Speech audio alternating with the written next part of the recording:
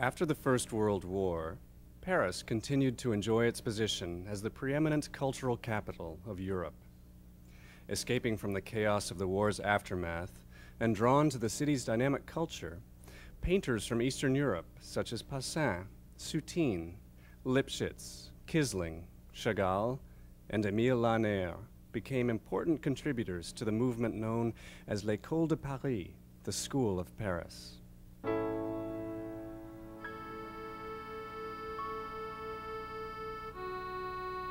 Emile Lahner was born on September 28, 1893, in the village of Nagy-Berenza in the Carpathian Mountains. His early life was marked by two tragedies. His mother died in childbirth, and at the age of 7, Lahner lost his father in an accident. The young orphan was placed in the care of a bishop guardian. In his youth, an event occurred that sparked the young Emile's interest in what would later become his passion.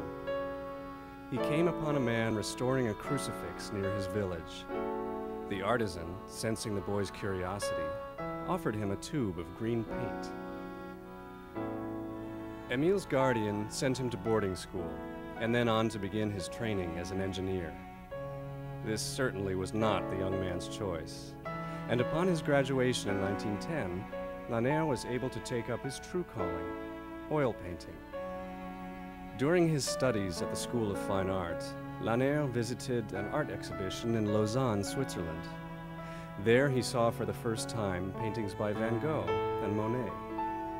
They had a profound impact on the young artist, so much so that he made a life-altering decision. He would move to Paris, where he would be able to study the masters at first hand.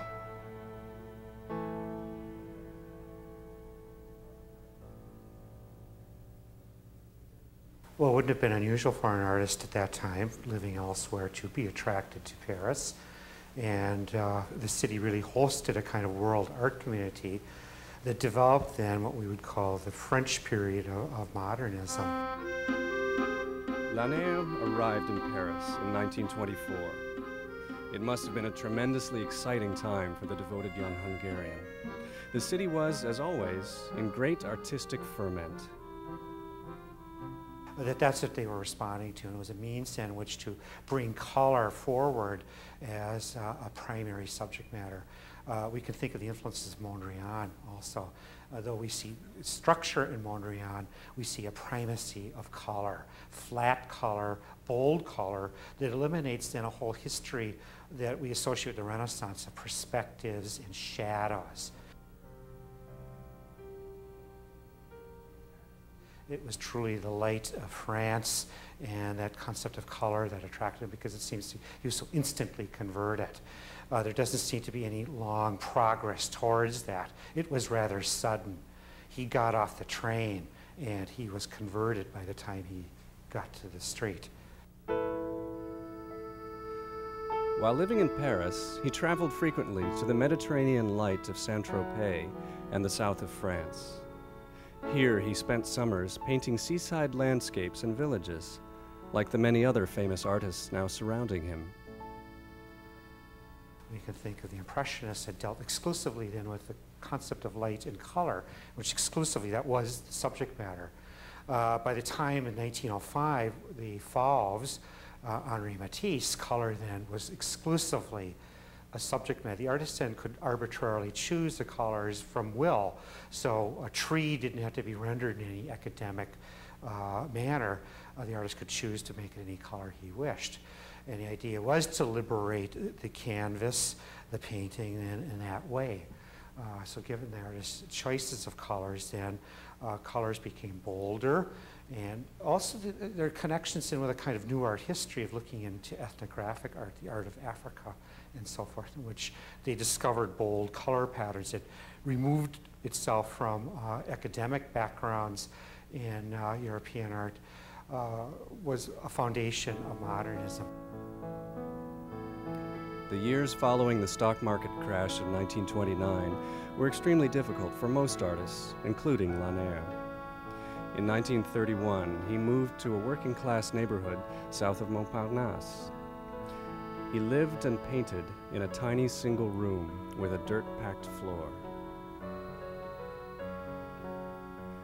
Led perhaps by his own hardships and deprivations, or by those he witnessed around him, Lahner began increasingly to portray the figure. Animals, acrobats, and idealized nudes now joined his early interest in the landscape.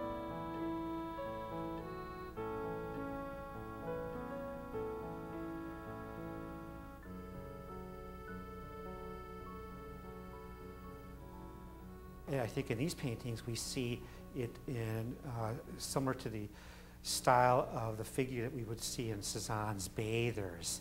Less a picture of the figure anatomically, but a presence of the figure integrated into a decorative pattern within the context of the whole picture plane. Despite these difficult circumstances, Lahner exhibited his work in Paris, New York, Sao Paulo, and Boston. Absorbing the best influences, Lahner allowed his work to grow in maturity. A small but appreciative international audience recognized his talent and responded enthusiastically. Always pressing forward with his own experiments, Lahner began to develop his abstract style during this time. As the Third Reich rolled across Europe, Lahner joined many artists who took refuge in Vichy, France, in the Dordogne. He stayed with the Aversong family in their chateau and traveled throughout the region. Here he painted a number of views of the village of Cologne-la-Rouge, so named on account of the red sandstone of which most of the village was built.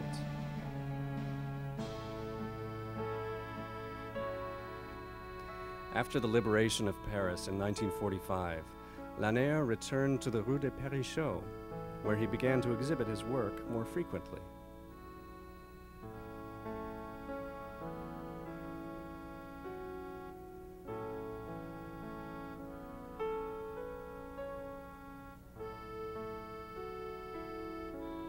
The post-war era was one of steady work for the artist, and also one of extensive travel.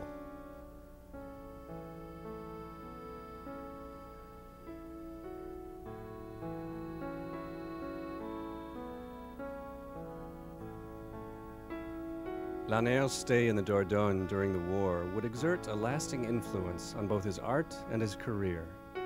He had avidly studied the primitive art covering the underground walls, and in the 1950s these primitive elements were incorporated into a series of paintings called Préhistoire.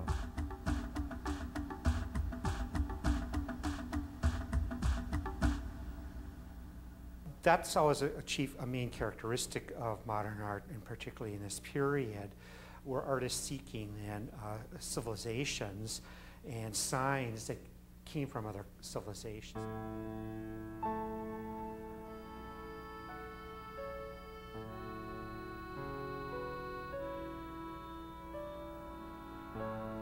Another factor which influenced Lahner's work was a commission made by his former hosts in the Dordogne, the Aversong family, to design a chapel for the town of Elafrun. The artist's exploration of stained glass and its refractive properties during this project had a profound impact on the remainder of his abstract work. The influences of stained glass, things that were traditional in French art, particularly Cézanne, and breaking up space into these prisms of light. It seems to be a strong characteristic in French art, and Cubism certainly emphasized this, was the subject matter of color itself. Color expresses itself and really has no reference to anything but its own presence. The 1950s also marked the beginning of two important relationships for the artist. In 1957, at the age of 64, he married Jeanne Cazenave, and in 1959, he met the California art dealer Laszlo Laki, who became one of his closest friends. In the spring of 1961, Lahner received critical success in a watershed exhibition at the Galerie Jean Castel.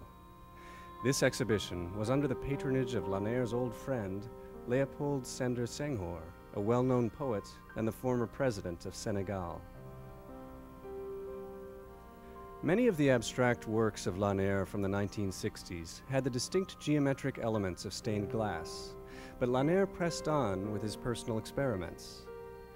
Colored zones of his paintings abutted one another at sharp angles, conforming to the space defined by lines. Other colored forms were blurred at the edges, as they might be in nature. In terms of looking at this work, it's interesting in the context of his life and the decades that he lived through and his employment of line and how that relates to himself as an artist, as a person, as a human being. And certainly having gone through the war and line as an element of description, as a describing element, as a defining element, boundaries and territories I find interesting as many of his pieces. During the 1970s, Lahner exhibited both in Paris and in California. In the final decade of his career, Lahner had returned to his impressionistic roots for inspiration and produced some of his most imaginative works of his entire oeuvre. Mainly because of his willingness to abandon certain forms and vocabulary through the decades. And I think that that